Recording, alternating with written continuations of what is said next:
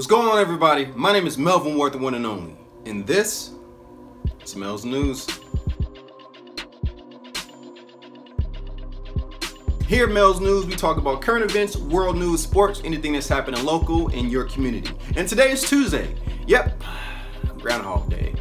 Well, it's not officially Groundhog Day, but I feel like I talk about this every Tuesday. You guys know what it is, right?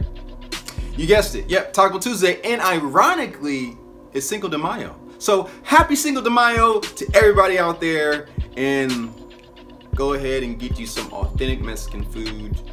I don't know, there's not a lot of restaurants. Well, I mean, I think there's some restaurants open, but if you don't have that, then go to your local taco truck. I know they're doing a whole bunch of things, and drink some tequila if you want, or drink some, I was gonna say the C word, but nah.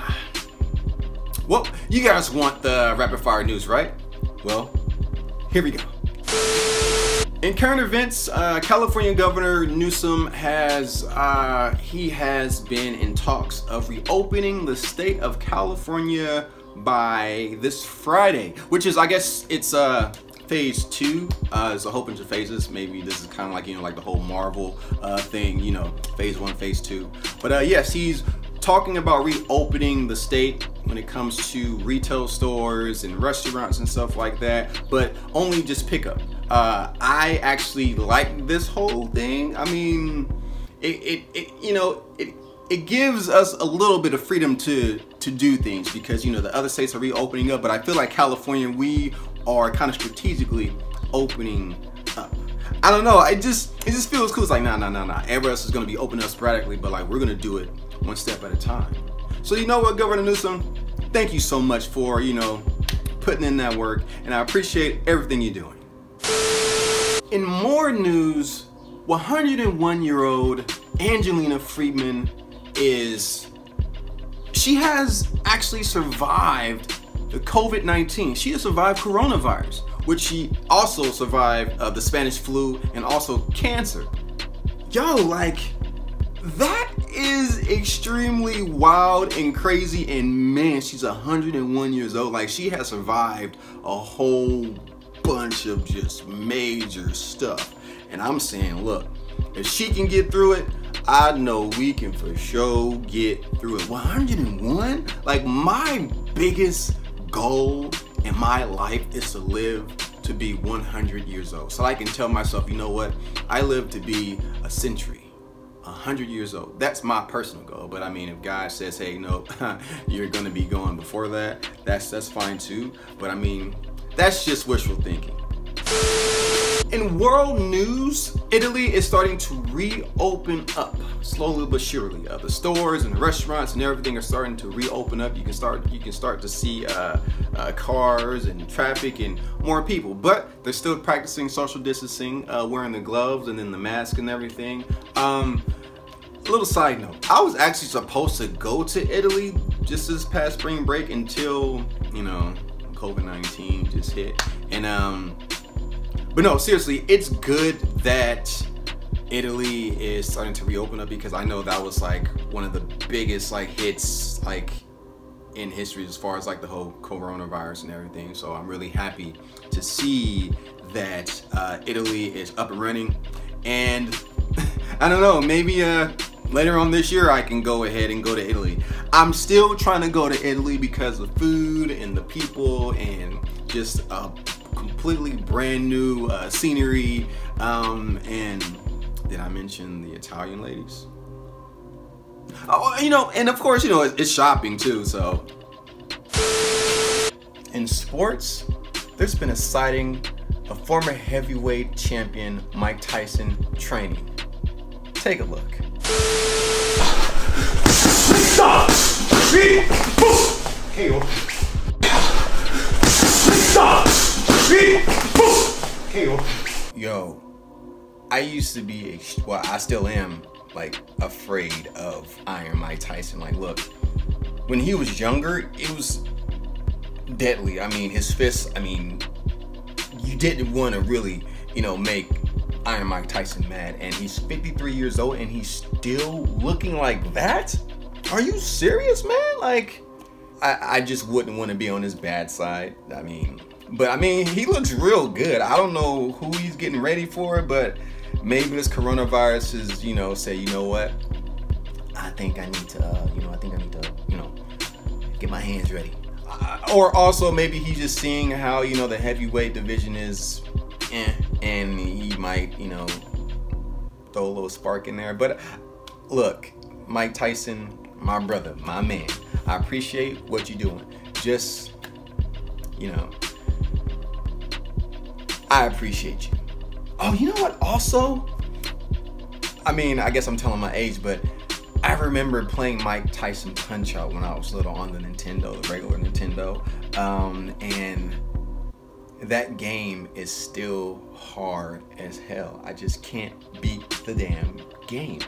I think I beat it like once or twice. And that was it. But yeah, man, Mike Tyson training really hard. For who? I don't know. Welcome back to another segment of Mel's Advice, where I give my advice to anybody who's in need. And today comes from an anonymous sender, and it reads, "Hello Melvin, how are you doing? I don't really have like a major question, but just one question." Okay. Since states are starting to open up, ironic, what's your biggest advice you can give to somebody? My biggest advice that I can give to somebody since the states are starting to reopen up is first, be safe. Still do your state's guidelines wherever you're at, wherever you're from. Social distance, wear the gloves, wear the mask. And you know what? Carpe diem. Seize the day. Just live it up like it's your last, because you don't know when it's your last day on this earth. So yeah, just live every day in the moment. Just be in the moment and recognize what's around you, and hopefully during this time of quarantine, being by yourself or being alone if you are, that you have been able to be grateful and recognize what you do have, and that you are able to focus on yourself. So that's my advice for today. Seize the day. Carpe diem. Meme of the day. Yep, this is part of my show where I look at a random meme and give my thoughts and opinions on it. You guys can send me any random meme you want via my Instagram or Twitter at Melvin S. Ward. You guys can follow me on Instagram and Twitter at Melvin S. Ward, and subscribe to my YouTube channel, which is just Melvin Ward. Smash that like button and hit the notification bell if you guys want notifications of videos every day. Here we go. So this meme comes from Miss Alex Smith, and it reads, Zoom meeting, audio only. Zoom meeting, video. You know what?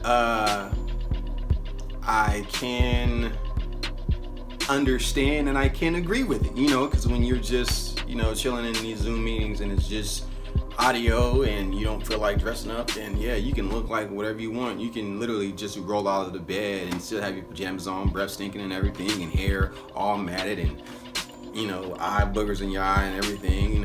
You don't care. But as soon as it's time to see everybody, you gotta look your best. So I get the meme, I get it. Audio, don't really care.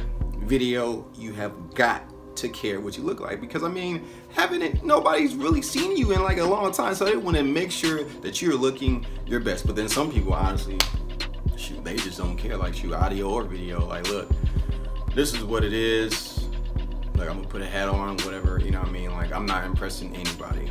So, but hey, speaking of Zoom meetings though, have you guys ever, seen, Zoom meetings where it's just like that one person who doesn't really know how to, do the Zoom, you kind of see their face, but they're super close up on you, or there's a whole bunch of noise in the background, or they're arguing with somebody, or they thought that they muted you, but then they didn't mute, or they thought that they clicked over, but you can see them doing all kinds of random stuff.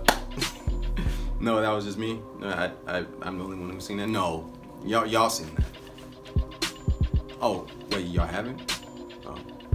I guess it's just me, huh?